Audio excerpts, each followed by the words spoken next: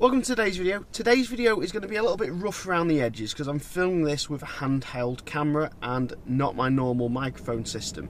However, this video is, if you're thinking of buying an old Renault Zoe, so this is a 2000 Renault Zoe, some of the things that you might want to make sure are checked on it. Now, first of all, this needs a brake fluid change. It's never been done, and I don't want to sell this car to my customer without that being done. So that's one of the reasons why I'm going to go and get sorted today. The other thing is, I checked the BMS software. Now, I don't normally do that on older Zoes anymore because every single Zoe's had a BMS update since I did a massive video about it a couple of years ago. But I thought I'll check it, and lo and behold, it's one of the very few old Renault Zoes that hasn't had a BMS update. So it's showing a really low state of health. I think it was about 65%, but I'll put a screenshot on the screen so you can see that.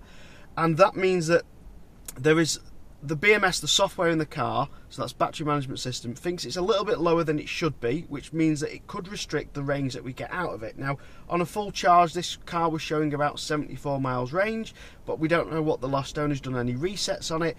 The average miles per kilowatt hour did seem quite low, but the higher mileage there, so I think they've done maybe a two-pedal reset, which has confused the figures slightly. What we're going to try and do is we're going to try and make it all the way to DSG Morecambe, that I get my BMS done, and I'm also going to get the brake fluid done there at the same time. And it's 75 miles away. Now, I'd be honest, I'm probably not going to try and risk it on a full charge. I have done DSG Morecambe on a full charge in a 22 kilowatt hour Zoe before in coldish weather, but today is cold and wet, two of the worst things for an electric car. But we'll see how far we get. We've got a full charge at the moment. I've done a standard trip reset, so we're showing 62 miles. I don't really know what chargers are going to work either on this route, because a lot of the chargers are being ripped out by GridServe and replaced with new chargers, and some of them haven't got 22 kilowatt sockets on anymore, so it's going to be also a fact-finding mission. I'm probably going to conservatively go for 2 stops and keep a progress of the range. I've got my dongle with me so we can have a look at what the state of charge is when we get to charges, but some of the data is wrong because of this incorrect battery management software. If you're thinking of buying an old Renault Zoe, I do advise that you buy one of these dongles and check the battery management software, check the state of health, or ask the dealer to print out or show you what the battery state of health is. If it's an old Zoe and it's not had the BMS update, insist on it. I would not sell one to a customer without it being done. Even on this car, because it's now going to be a battery owned, I'm going to have to pay for that. I'm going to have to pay for the battery management system to be updated, but I'm going to pay for it, and I'm going to pay for the brake fluid change, because I feel all second-hand Renault Zoes should have it done as a matter of urgency.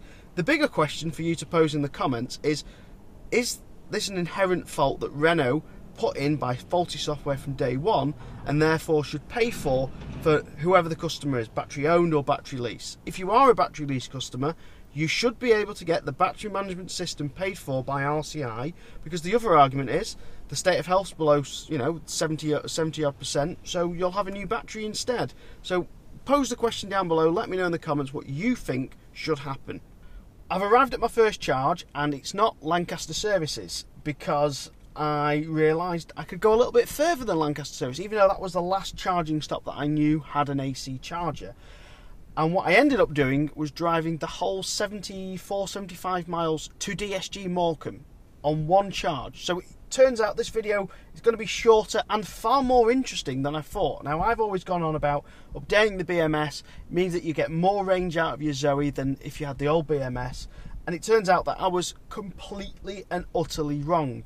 Many people also thought the same. So if you have got an old BMS and you think that your car will get more range with a new BMS, it will get the same range. What I did notice though, the guessometer gets more accurate the lower the state of charge you get. So at one point it says I was not going to make it to DSG Morecambe. I was 6 miles less on the guessometer than I had left to go. And then as the range and the battery voltage got lower, the car then guessometer got a little bit more accurate. Now I've arrived with 6 miles remaining range. Now what I think's happening is that the guessometer is ignoring the state of health system on the car and paying more attention to the cell voltage as you get lower. And it's going, the cell voltage is high enough that we reckon you can get this many range before you go out. So if you are thinking of buying an old Renault Zoe 22 kilowatt and wondering if a 7 Celsius day on a wet day, on a very, very windy day, and wondering can you still get 72, 73, 80 mile range out of them in the winter, the answer is yes, you can.